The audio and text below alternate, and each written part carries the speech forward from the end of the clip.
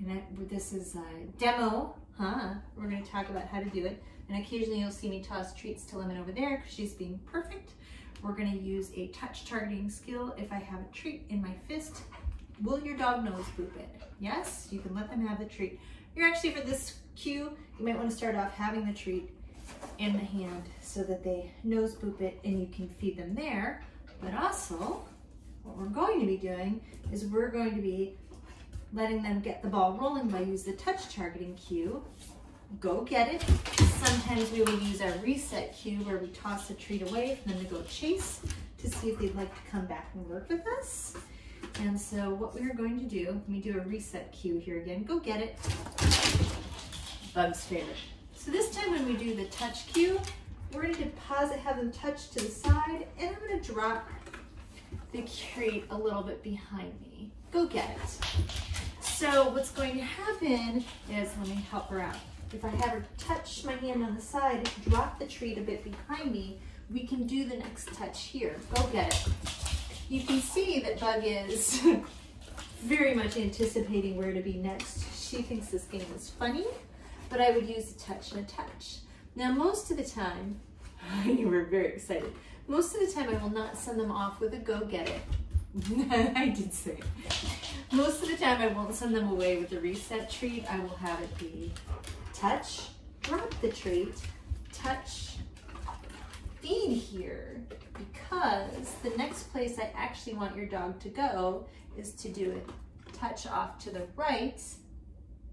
We'll see, and then I will drop the treat slightly behind me again. So I get her moving out a little bit to hand touch that target.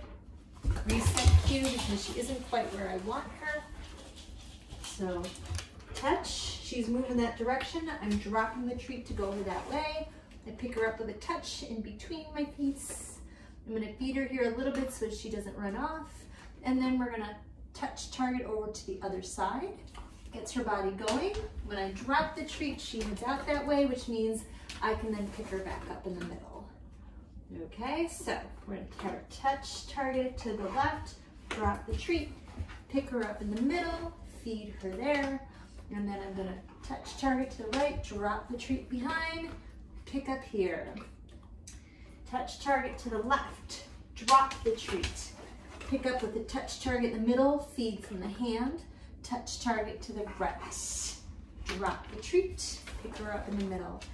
You know, I actually saw somebody start to demo some of these skills first with, do lovely videos first where you're just getting the practice in without the dog there, and then you get the practice in with the dog there.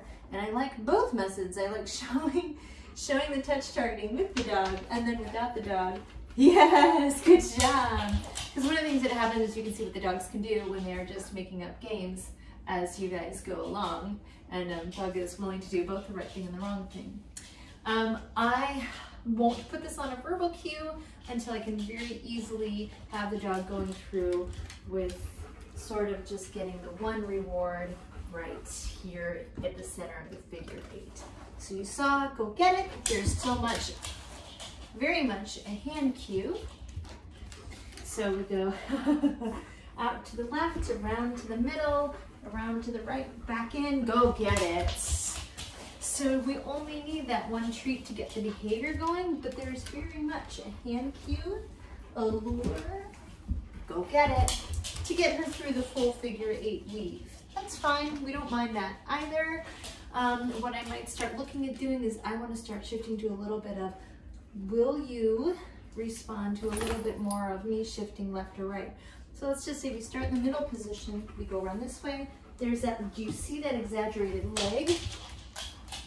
So I changed up how I had her start a little bit initially. I'm like, hey, go this way, go this way. So go get it. What I want her to see is that shifting of my weight so that I can start being like, this is the cue. That means wrap around. Yeah!